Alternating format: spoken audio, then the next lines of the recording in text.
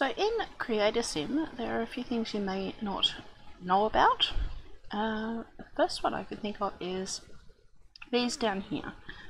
So you have your undo and your redo, very standard. But you also have this dice here, which is a randomize button, and this randomize from gallery.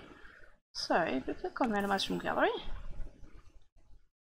it will randomly generate a sim that is from the gallery. So pretty nice little feature. This is Mimi Landgrab.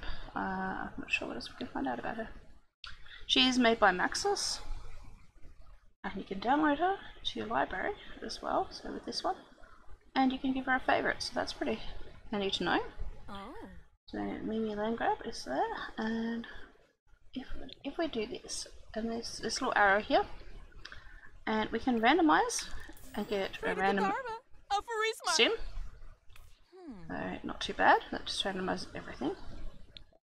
But if you say you like parts of the sim, so I like the clothing, I can then tick that, and I like the skin tone and the body shape, and I would like to get the voice, hair and face randomized, so click.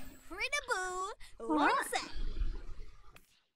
So it's pretty good, and although I really like that hair, I might change her body shape. I can change that and leave just one ticked and randomize that.